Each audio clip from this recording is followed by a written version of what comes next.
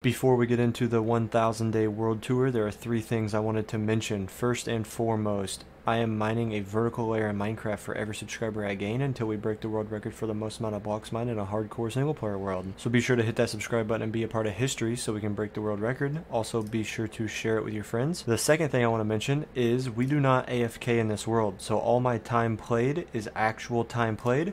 And we also don't use any TNT duplication, so anything that requires mining or a big hole or anything like that is all done by hand with a pickaxe. I will also go ahead and show you my stats. So as I scroll down here, you will see number of deaths is 0 and time played is 13.5 days. I'm also going to go ahead and show you my times mined stats. We got 700,000 stone, 117,000 deep slate, and these numbers will only continue to go up as we work on this project behind me, as you see for every subscriber mining a vertical layer from surface to bedrock. So without further ado, enjoy the video and I'll see you later.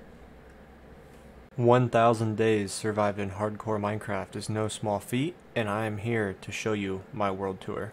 It is also the 1000 subscriber special, so thank you all very much for all the recent support. So without further ado, let's get into the world tour. So starting off in our main sorter here, we have our input chest in the corner. I've yet to design this little part here. Basically, you throw in a full shulker box here. You've got a button on the back here which will activate and empty the shulker box through the system. It'll go into the water stream and get inputted into the chests of the sorting system. Down here on the bottom is all of the blocks to identify what block is in what chest, as you can see here. And for example, on stone, where we have an excess, we have all of our normal blocks here, and on this last one we have full shulker boxes. Now I am going to be moving these full shulker boxes of whatever block it is into these little triangular pillars down here. I also have another one right there below me. And in the last world tour, this floor wasn't done. As a matter of fact, we only had one row of chests going all the way down, and now as you can see, it goes all the way around the whole system. Also on the top here, we have our blocks identifying what blocks are in the current row of chests. So if the bottom row gets filled, we have this top row here, so these blocks would be in this row of chests. We've got a little design on the floor here as well as our guardrail of anvils and trapdoors. I am not exactly sure how many items are currently being sorted in this entire system. I do know each wall, this long wall here, is about 300 blocks long, and these side walls are about 100 blocks long. So I think give or take a few blocks, you've got about 800 to 1,000 individual items sorted, and as you can see, it stops right there. So we do have quite a bit of open area to add more blocks in the future. You might be wondering what these armor stands are. I've got one there, and I've also got one down there. Those are for people who have donated to me during the stream, which is definitely not a requirement, but they have supported me from the start of the world and the series, so I like to thank them very much by putting a little monument of their character and their name of the YouTube channel as their name tag. Coming over here to the middle, I remember in the day 500 world tour we had our naturally spawned diamond zombie in a little glass box. Now he is in iron bars being suspended from the roof with chains over a pit of lava, which I think is really cool. And if we fly right on over here, you will see we've got our staircases coming down, and we've also got this really cool lava chandelier type thing that comes down to a central point. These are my villagers that I'm currently just breeding for the villager hall, which you will see that here shortly. In the corners here we've got some chests, and on this side we've got bamboo, which is being produced. So I don't use TNT duplication, so it's hard for me to create a wood farm. So if I ever need a lot of chests or anything like that, this bamboo is really easy to craft into planks and then turn into chests. On this side we have our sugarcane farm, which these farms are just kind of like up in the blocks there on the roof. That way I get the blocks and don't really have to worry about an ugly farm or designing the farm. And since this is my main base, I'll be spending a lot of time around here anyway, and they will just naturally spawn. You might be wondering why this block's out of place. It's just because I've got this rail in place to transport the villagers from in there over to here, where they are going to be in a new villager hall section. I will take you to the side where I have my villagers currently. We've also got these little pillars which look really cool, especially if I turn the shaders on really quick. The way the light glistens off the quartz I think is really cool. Alright, so now we'll head over here, and on this side we've got our Fletcher villagers, which I'm more than likely going to end up trading these out because I didn't realize if you get these down to 1 stick for 1 emerald, if you trade a lot with them, they will realize you can easily afford the price, and then they will just slowly increase the price on you. So it kind of defeats the purpose of even using zombies to convert them and get their trades down, because if you just trade a lot with them, then they're just going to raise the price. Same thing over here with the iron villagers. It's only 4 iron for 1 emerald, which when you take into account how much iron we have from our iron farm, it's not really worth it to go through the whole process of converting all these guys down to 1 iron for 1 emerald. Because we have so much iron, they're just going to raise their price as well. And almost all of these villagers also start their trade with coal, because we have a wither skeleton farm. So I wanted them to have coal just in case we ever get to the point where we just have so much coal we don't know what to do with it. We could always just bring it here and trade it for more emeralds. Right over here we have all of our enchanted book villagers. So efficiency 5, unbreaking 3, silk touch, fortune, mending, protection, fire protection, and so on.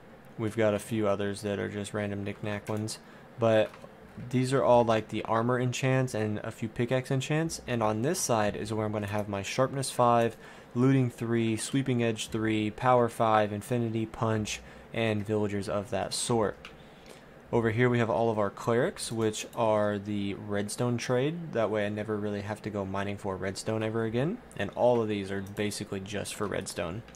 On this side as well, these are the quartz villagers, so we never have to go mining for quartz again. And they also give some interesting blocks like terracotta. That way we don't have to go mining for that in a mesa biome. They also have brick trades, which can be good for specific types of builds. But as you see, almost all of them have a different type of terracotta, which is really cool.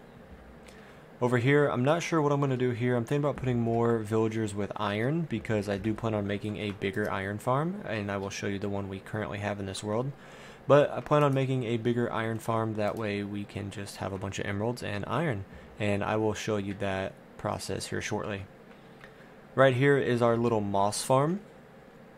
I needed a bunch of moss for the roof of the farm, which it's not turned on right now. Basically, it's got a dispenser in the middle with a moss block and a stone generator. If I can jump up here.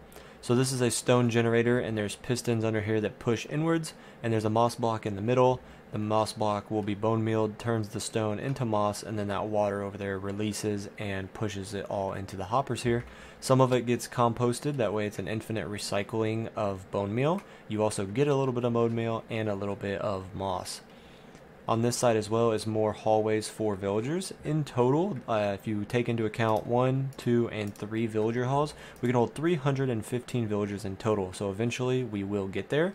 Just it's obviously taken me a little bit of time because I can only do so much at a given time. Over here, I'm not sure what I'm going to do with it yet, but it's going to be some kind of a storage room of sorts. Over here is our nether portal, which you can see has nether blocks kind of spitting out of it as if the nether's coming through. If you go through the nether portal, you have the little walkway here with lava walls, and this leads to our end portal. So on the floor here, it's kind of like a gradual transition of different biomes. Oh, we got a slime. So as we run down here, you'll see the floor transitions different biomes and stuff like that, which I think is really cool and neat. And as we make our way around the corner here, this room is yet to be fully designed, but we have our end portal. Now, right now it doesn't look anything special, but if I go ahead and turn on the shaders, the reason it's all black is because I wanted it to have like a void look to it. And on the floor is ender chests. Ender chest with black carpet gives a good, nice little purple glow effect, which I really like. So if we go up here, we will run, jump, and glide into the end portal. And in the end, we don't really have anything too crazy or special. We've got a little Enderman farm, which is pretty simple. Just a spawning pad with an Endermite. They run into you, you kill them. And we've got a big tower of anvils. That way I don't have to replace them for quite some time. We also have all of our end gateway portals open because I needed a bunch of obsidian for the end portals of the floor of the end portal room. And I did not want to mine 3,000 obsidian, which is this whole tower. This was the biggest tower, by the way. So if that's the biggest tower now, think of all those blocks mined down to that point, which was 3,000 obsidian. Took me a couple of hours. But I didn't want to mine all of that and then respawn the dragon just to have the tower rebuild itself, because eventually I plan on getting rid of all of this obsidian as well as the entire end island, which is a project for another day. But that's why we opened up all of those. That's why we've got our beacons in the middle and everything like that. So we will go ahead and go back to our main base here. And that is going to be all for this main area here. As you see up top here, the roof is all moss. It is yet to be finished, but on the ceiling I kind of have plans for like strips and rows of like leaves with glowstone and have like vines hanging down as well as glowberries, just like this little design that I have all along here, which I think we've come a long way since our last world tour, which was, like I said, just the row of chests on this wall and a little bit here. So since then we've added all the chests completely all the way along the floor as well, the middle point, and all of the decorations for this walkway as well. Flying up to the top here, this, as you can see, is decorated as well. So our base is just in the side of this hill. So as you can see, our base is in the side of this hill. I've yet to do anything with this vertical upside down V shape, which I will end up doing eventually. But for now, this works just fine and dandy. I also plan on having little walkways that go across here for getting from one side to the other. And I also wanted to do something really neat and cool for the lighting up here. As you can see, I'm still waiting for the grass to spread everywhere, which is taking quite some time, to be honest with you. And we've just got some hanging lanterns on chains with a bunch of oak trees all planted around and things like that. As well as the water that is flowing down. I plan on digging into a spot somewhere on all of these. Now I don't know if I'm going to make 4 individual rooms or if I'm going to do a big rectangle just like down there where it all connects around, but I think it would be really cool to have like a little hidden entrance right there that you can fly through in the water. As well as right here is nothing special. This is just the too tall area that I dug out to be able to place the bone meal and turn the whole ceiling into moss. And this storage room here obviously has a lot more work to be done, as in adding more blocks over there, designing the ceiling and things like that. But that is all we have for up here right now. Now we're going to move on to this area that is just down here. Obviously it is yet to be designed. There's no lighting, so we do have mobs that spawn in here. I really like this lava entrance thing here, or this lava staircase we have here. I do plan on like adding some secret chests under here or something like that. I think that'd be pretty cool. And I'm not sure how to design this yet because I think this looks really ugly and not too sure exactly. But down here I'm going to have like rows of chests, and this is where my full shulker boxes of those individual items are going to be. So I got to have a double chest right here, and it would be filled with just shulkers full of stone, for example, or just shulkers full of cobblestone, for example. This is I call this the aquatic tunnel.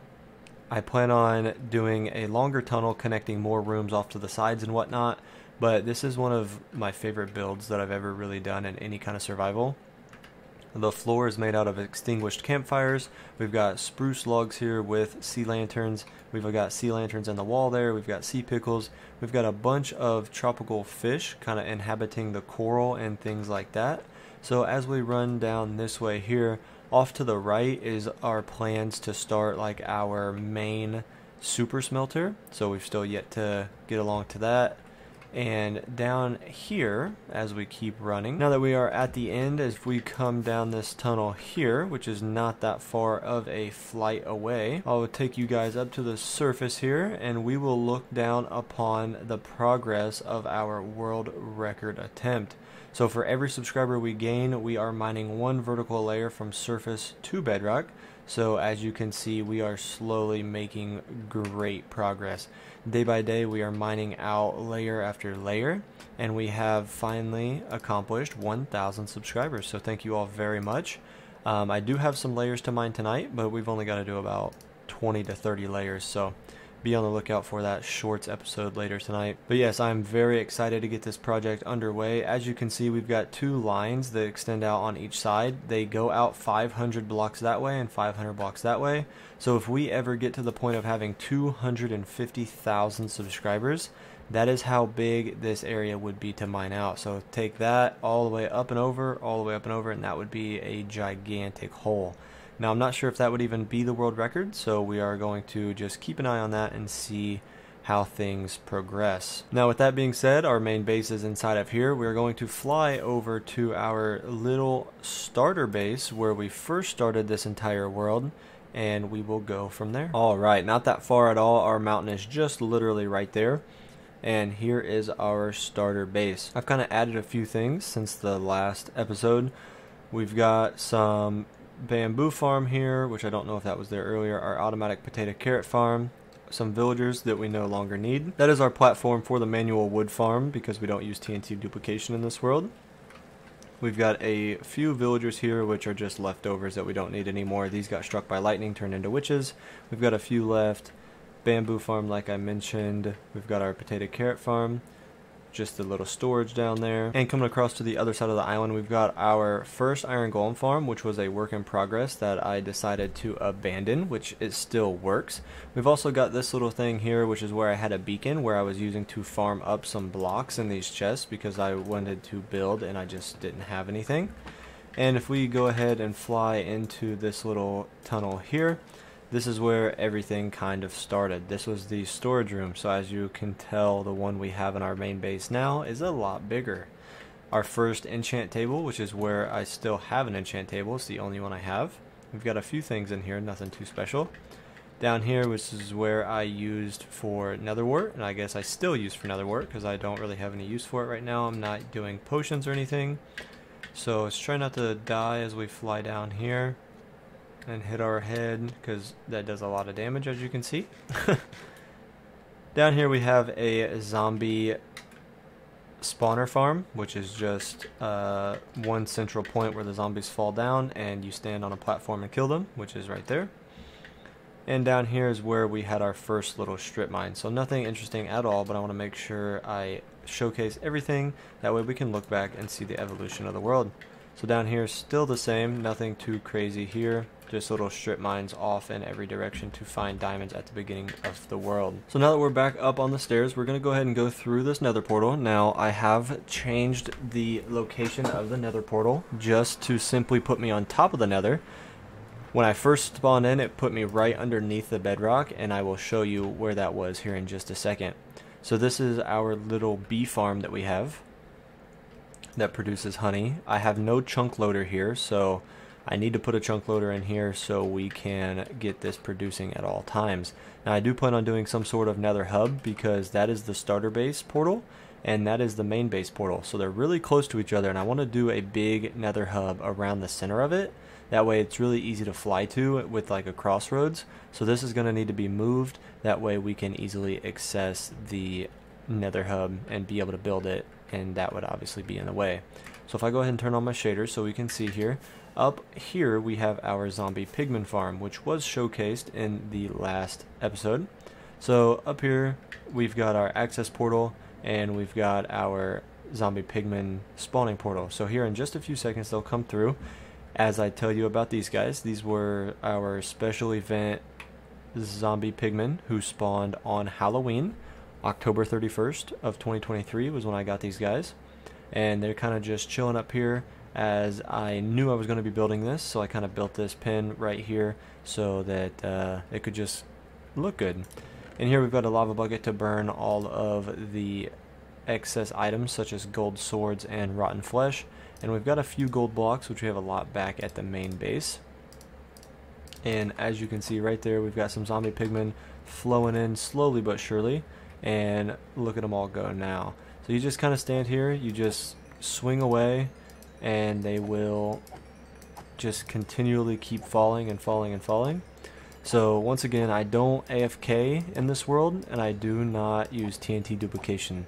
So the reason this farm is manually swinging the sword and not a big oval where all the pigmen come running to you and die is because I don't AFK.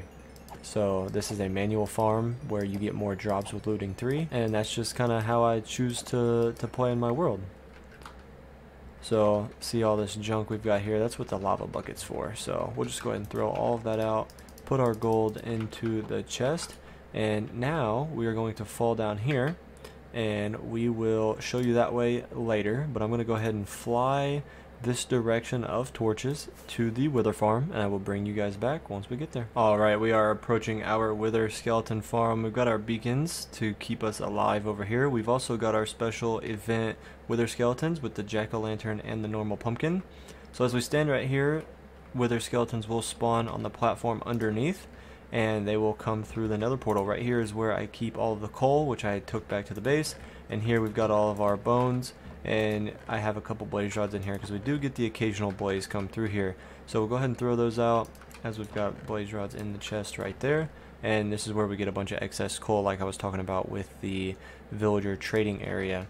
So if we ever get to the point where we have too much coal for a super smelter, and we just have an absolute abundance of it, then we will go ahead and start putting our coal into the villager trading hall to be able to trade and get excess emeralds there. So as we stand here, we get some wither skeletons spawning, and you just stand here and kill the wither skeletons. It's as easy as that. I will fly down and show you how this thing works. Pretty much the reason you build this up so high is around your player you have a sphere, and that's where mobs can spawn. So with this platform and where the wither skeletons spawn underneath, it is perfect where like no other mobs will spawn besides on the platform that we built. So with that being said, look, we already got a wither skeleton skull there. Nice. With that being said, we'll go ahead and fly down here and show you where the platform is and what I'm talking about. So we'll go ahead and walk down here. It's not very far at all, so as long as we don't get attacked by Mr. Skeleton there. So here's the platform, and as you can see there's blazes, so that's why we get the occasional blaze. We've got an iron golem trapped in there, which encourages the withers to walk in the portal. And we've also got our turtle eggs in the corners, which attract the zombie pigmen away and allows them to despawn. So if I ever need some blaze rods, we'll go right over here into this little box, and we've got a blaze spawner, not an actual blaze farm, but a blaze spawner where I can get some blazes if we need them. And that's pretty much all we have over here on this side of the world. So pretty easy wither skeleton farm, but it's also really efficient. So we'll go ahead and fly back, and I will now show you how the zombie pigman farm works, because I realized I didn't show you that. So let's go ahead and fly back, and I will show you just how that works. Alright, so as we fly back down our little pathway here, you can see the zombie pigman farm up in the sky there. So we will go ahead and drop down our little tunnel here. So as we fall down, we've got our little walkway, which is where our original nether portal was, and as I said, I just relinked it to literally right above it. So as we come down this hallway here, you will see the blocks that Endermen have dropped, but right at the end of this tunnel here is where the zombie pigmen spawn. So zombie pigmen spawn in these two rooms here. It's a super simple farm, and they fall down there and go into the portal because there is a turtle egg in there. So zombie pigmen want to trample the turtle egg, and as they try and walk through the portal, they get teleported out. So they cannot actually get to the turtle egg, and as I'm up there, they're all just right on the perfect spawning level. And as you can see, we've got the piglins as well, so that's what these are for in the corners here. So when they spawn, they will fall into these corners and drop down out of my spawn reach, which is how they get despawned. So we just keep getting more and more zombie pigmen. And right down here, the only thing I have to show is a literal platform where the nether portal was, so nothing at all down in this area. And if I go ahead and fly this direction, we will go and see our raid farm, which I did show off in the last episode, but I'm going to go ahead and show it again just in case anybody hasn't seen it. So if you go through that portal there, all it does is take you to a pillager outpost. So going through this nether portal here is going to take us to our actual farm, and this is also where our creeper farm is for us to get gunpowder. So right here is the raid farm. Right under this glass we have our beacon effects so we can survive.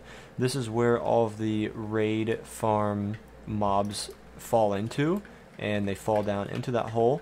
The Ravengers die to the lava, and if we go on the back side of this portal here, we will drop down a little hole, and this is where all of the fun happens. So behind here we've got a villager. He's the one that attracts all the raid mobs down into the hole. You collect all of their loot here, and again our beacon effects, that way we have strength, resistance and stuff like that just to not die while doing the raid. And as you can see, this chest has the exact same loot in it as the last World Tour video, because I have a shulker box of totems, but I haven't used any. I think I've used maybe one totem since the last video, so I'm not really going to be using a lot of totems, so I don't need this. And again, I don't AFK in this farm, so I don't really have a need for a big stacking raid farm, at least not yet. So as we fly up into the sky here, I will go ahead and turn around and you will see the creeper farm. So these are just like spawn layers for creepers. There are snow golems in the middle that throw snowballs at the creepers, attracts the creepers into the middle, and the creepers will fall down onto this platform. So creepers will spawn here, you just hit them with your sword with looting 3, gunpowder goes in the chest. So if we just wait here for a couple of seconds, I will demonstrate that the farm works, and we will move on to the next farm. Alright, as you can see, we've got creepers falling down, so it does take a minute for the mobs to start coming through, but as you see, we are getting plenty of creepers. So I just stay here for about 30 minutes, killing creepers over and over again, and we get enough gunpowder for probably a couple weeks in just about 30 minutes of using this farm, because we do have looting 3. So just those 5 or so creepers, I will check the chest. We'll probably have a good, half a stack. So that's not too bad at all for it being a manual farm. So we'll go ahead, fall back down here, and go back to the main base, and I'll show you a couple more things. So as we came through that first portal there from the starter base, we'll go ahead and go through this portal here, as I will demonstrate that it links to our main base that we have been working on for quite some time. And as we go ahead and fly up through the top here, I'm going to take you to the spawn chunks where we started the last world tour and showed off our shulker farm and our iron farm. So as we fly over our starter base here, which I showed you guys not too long ago, we are flying into the jungle to our spawn chunks. So everything is pretty centrally located. Right here we have our shulker farm, and since these two farms are in the spawn chunks, they are constantly loaded 24/7. So even without me being here to AFK, we are constantly producing shulker shells, and we never have to worry about shulker boxes. So I emptied this a couple weeks ago, and it was probably up to there. So I emptied probably 5 to 10 shulker boxes, and we're already getting filled back up yet again with shulker shells. So definitely a really good farm to put in your spawn chunks to just constantly produce while you're not even here. Same thing with an iron farm. Now I do plan on increasing the size of an iron farm and having a better one, but for this one being constantly working 24/7 in the spawn chunks, it's really pretty much all you need. There's not much more that you need, because again, I'm not going to AFK an iron farm that I make that's bigger. So as you see, it's just iron because I do have an item sorter hooked up to it. There we go. So we do have, what is that, 3 rows, 4 rows. So yeah, we've got just over 3 rows, almost 4 entire rows of iron. And as we come over here, we do have bone meal for days, because as we go right here, we've got the iron that comes out. The iron will go, and the poppies will get sucked out into these hoppers because of the filter. Now I'll be honest, I don't know why this gets stuck here. What I think needs to happen is, I might even be able to fix this right now. If I do that. Okay. I'm not going to be able to fix it because these are going to get sucked into the hoppers. So I'm just going to place this back. But what needs to happen is these composters need to go up and be right under that hopper. So we're going to go ahead and just place these back for now. And I will fix that at a later date. But we've got all of these. Let's see, I don't think there's any more. Yeah, there's no more iron blocks in here. But to access the back side of it, I just gotta break that, place that there, and I have access to the entire back area if I need to fix anything or anything were to go wrong. So those are my iron and shulker shell farms. Really simple designs, but just work so well because they're in my spawn chunks and are just constantly loaded 24/7 no matter what I'm doing, which is really nice. We've got villagers in there, 3 villagers per pod with a zombie in the middle constantly bouncing up and down to scare them and spawn golems. And we've got 1, 2, 3, 4, 5, 6, 7, 8 pods and 4 zombies. So works absolute wonders. And with that being said, I believe that is all there is to show you in my hardcore survival world. So if you did enjoy, please be sure to subscribe, like the video, and share it, as we are mining a vertical layer in Minecraft for every subscriber I gain until we break the world record for the most amount of blocks mined. As I said earlier, we also do not AFK in this farm, and we don't AFK in this world, and we also don't use any TNT duplication. So with that being said, thank you all for watching. Thank you for all the recent support. Hope you enjoyed the world tour, and I will see you in another video.